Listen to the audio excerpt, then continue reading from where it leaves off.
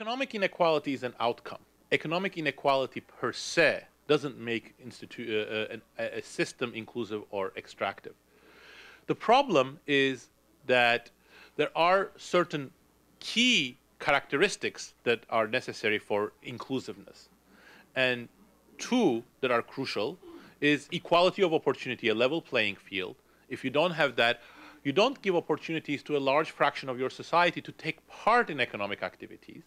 And second, political equality, so that politically everybody has a voice, so that the system doesn't become monopolized and captured by a small minority.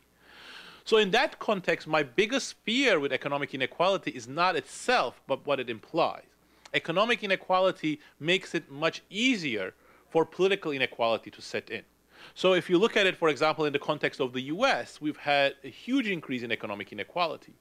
But what would worry me much more from the viewpoint of this book and our research is that that has also started being associated with political inequality.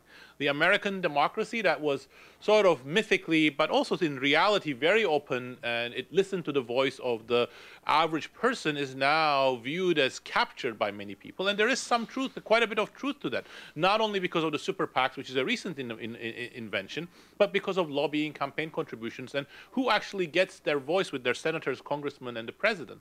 And I think that sort of political inequality is the problem.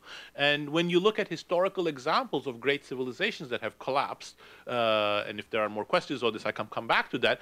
The way that has happened, or at least the ones that we have studied, is always it starts from the politics. First, political inequality sets in, and that political inequality starts changing the equality of opportunity, the level playing field, erecting barriers against some people, not allowing them to sell their labor or to do what they want to do, and then economic decline sets in.